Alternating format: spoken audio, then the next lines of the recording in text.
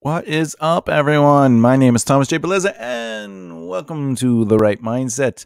Today, I'm going to go over what a protagonist is, your main character, and also the difference between a protagonist and a main character, and knowing the difference between them both so you can add a greater depth to your stories. Let's get to it.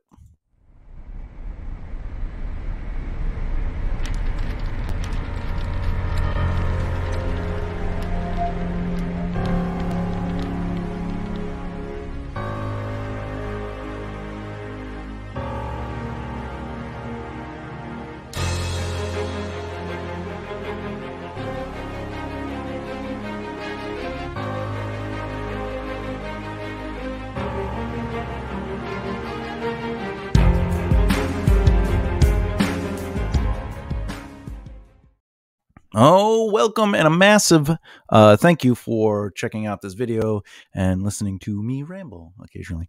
And to our community of writers and authors, let's celebrate one another by educating and teaching and supporting the community as always. And if you're new here and you're a beginner writer, author, even a screenwriter, why don't you hit that subscribe button while also tapping the bell icon so you don't miss out. And that's how it is. So let's get on track to becoming someone who has the right mindset. Today, we're exploring what a protagonist is. And honestly, I had no idea. No, what is a protagonist? So, what is a protagonist? The protagonist of a story is the leading or main character in a book, movie, short story, play, or otherwise works of fiction. They are the person the story centers around and the character readers will root for to succeed. Essentially, the protagonist of a book is the one whose goals and ambitions are a part of the main plot, often thwarted by the antagonist, who wants to see them fail for their own personal motivations to succeed. However, sometimes an antagonist doesn't even care about the protagonist. For example, it could be, the environment itself is the antagonist. Like, they have no emotional concern over the success or failure of the protagonist. Case in point, any movie you've watched where it's about the end of the world, or the ice age is coming. The ice age doesn't care about your protagonists. But your main character possesses certain characteristics, or should possess certain characteristics, that are redeemable and livable. That doesn't mean a morally gray character could not be redeemable or livable, but usually there's always a sense of that, because if they weren't redeemable or livable, we won't necessarily be rooting for them. But that doesn't say that an antagonist can't be lovable. And sometimes it happens, but then you're like, I want a movie about that guy or that person or whatever. But no matter what book genre you're writing, and asides from nonfiction, you will need to be able to craft a stellar main character. Real quick, a protagonist of your story is going to be your main character and stuff like that. But your protagonist, you want to have somebody that you're interested in, that you're inspired by, that you like.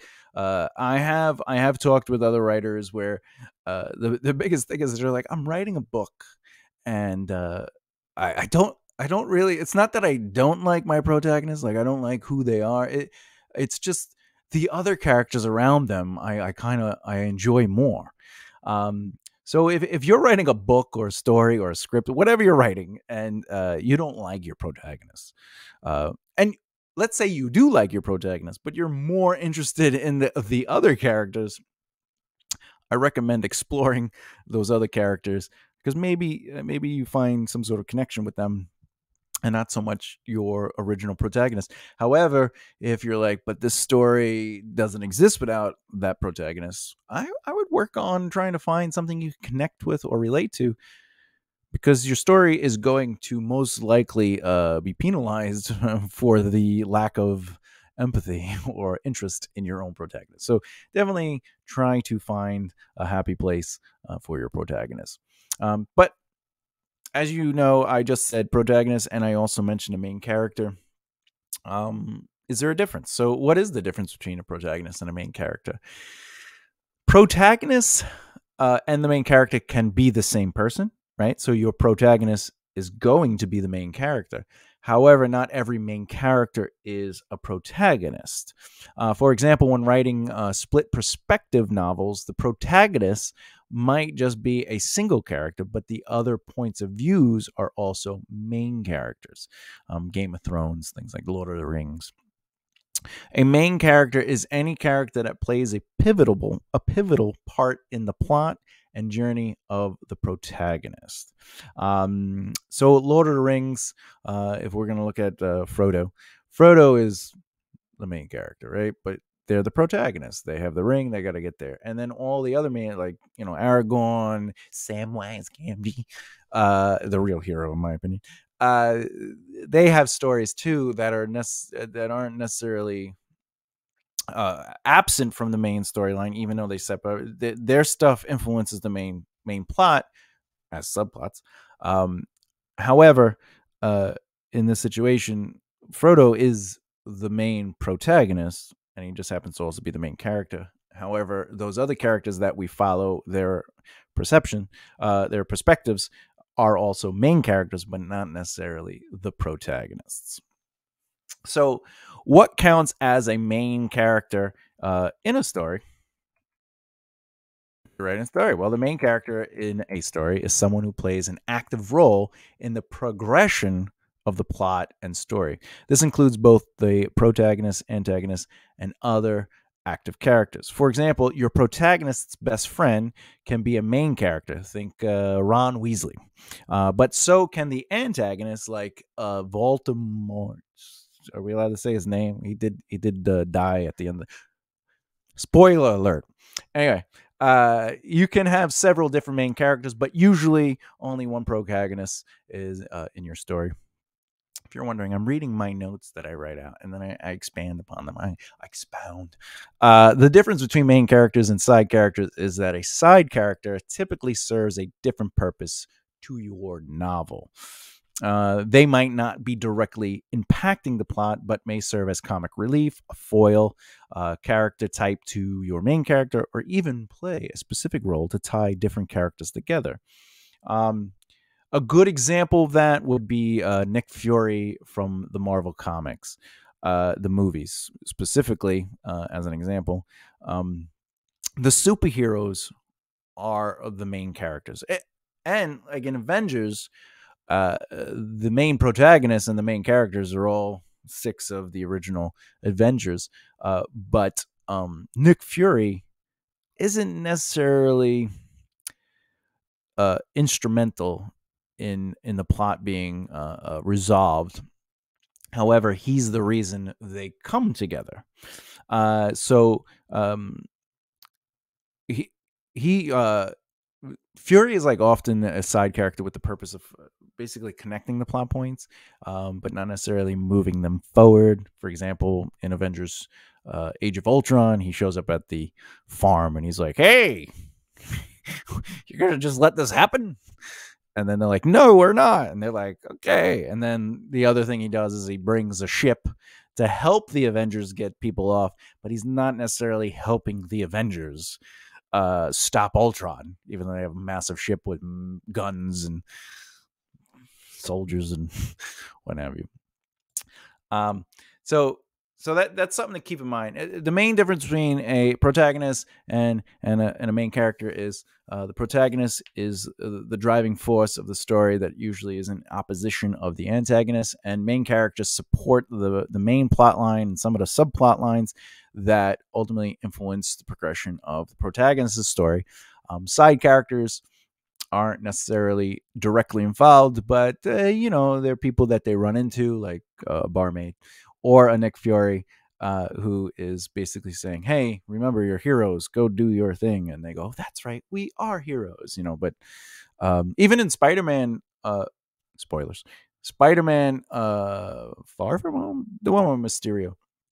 he uh he doesn't really do anything in there. He's just the person that has the information. And it's not even Nick Fury. Spoiler. He's just like, hey, Spider-Man, you got to help Mysterio over here. Hey, Spider-Man, what are you doing over there in London? Hey, Spider-Man, you know, he doesn't do anything. Anyway, my final thoughts. Let's do this. Not all main characters or protagonists need to fit a square, circle, or star. What does that mean? It means that they don't have to necessarily be what you think they are. You know, you can play around with protagonists and main characters, and you do this by keep in mind the rule that all protagonists are main characters, but not all main characters are protagonists. But the way you develop your protagonists, you know, for example, let's say you write a book or a story, whatever, and your protagonist is fighting an antagonist, but then you want to write that antagonist's story or a story with the antagonist. They become the protagonists, so they're not necessarily be all kind and compassionate and good characters, um, you know, because there's an opposition. But it's also why uh, you know, movies like Fast and the Furious have a fan base, and they're all villains. they're all they're all bad people. They're all stealing cars, and there's all these right. But in their stories, they're all protagonists, and they all. So it's nice to kind of look at, you know, things from a different angle, characters from a different angle. Um, I personally, I believe a great protagonist is not perfect nor able to do everything. A great protagonist has the ability to learn from their experiences and become a better, though not always, person.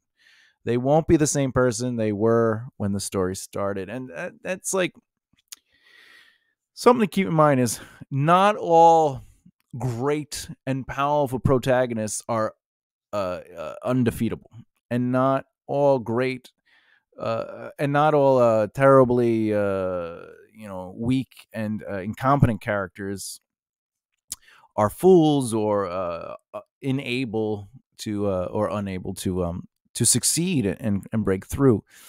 That's where we get Mary Sue's and like situations where it's like a Deus Ex Machina. And let your characters have flaws. Let your characters get bruised. Let your characters fail a little bit, or a lot of it. I mean, there are some like Blade, and I'm talking about the movie versions. Wesley Snipes, um, was notorious for saying, "No, let me get beat up," and he gets beat up in the second movie, and the first movie, and the third movie, and that's the point. Is like, just because you're the hero, the protagonist, doesn't mean that you're not going to be beat up. And also, to make a protagonist interesting, if they don't have a learning curve, or they might even be amazing. Like Blade is an amazing character in the sense of he has combat experience, he has really cool weapons, he has advanced strength and all these other abilities because he's part vampire, right? He's the Daywalker. But at the same time, they get over on him sometimes. They you know, Frost tricked him, and they put him in the thing, and he bled, and he helped Frost become the blood god. You know, in the second movie, he was fighting a vampire that literally ate vampires, and when they fought, that vampire was stronger than Blade, and he still overcame, but he didn't dominate. And that's something you should be very aware of with your protagonists. So with that, I would like to say that the next video in this particular series will focus on writing a well-developed protagonist to elevate your story, and kind of how do we create the protagonist that's interesting to us, and not, remember, interesting to us. Our job isn't necessarily to write characters that are interesting to other people. We have to find them interesting, and when we connect to them and we have empathy for them, and we're developing characters that have the values we see, that's part of our voice development. So when audiences or readers come and enjoy our stories, the reason they connect to it is because they're connecting to some of, if not all of, the things that we connected to with those characters. So the next video in this particular playlist series will be about creating those protagonists. That's why there wasn't necessarily me doing real-time examples in this. This is sort of like the setup video. And then we're going to create a protagonist from scratch and kind of like see what we can do with it. So my question to you is, what have been some of your favorite protagonists or even main characters in a story? Why don't you let us and the community know in the comments below? Okay, so want to learn more about the craft, a little bit about the business of our industry? Well, please hit the subscribe button and maybe tap that bell icon so you don't miss out, and then maybe like, comment, and share this video so we can help elevate our writing community to work, grow, and rise together. Basically, so we can get to the point where we keep that creative flow growing as we develop the right mindset. See you next time, because that's where I'm going to be. I'm going to be here next time.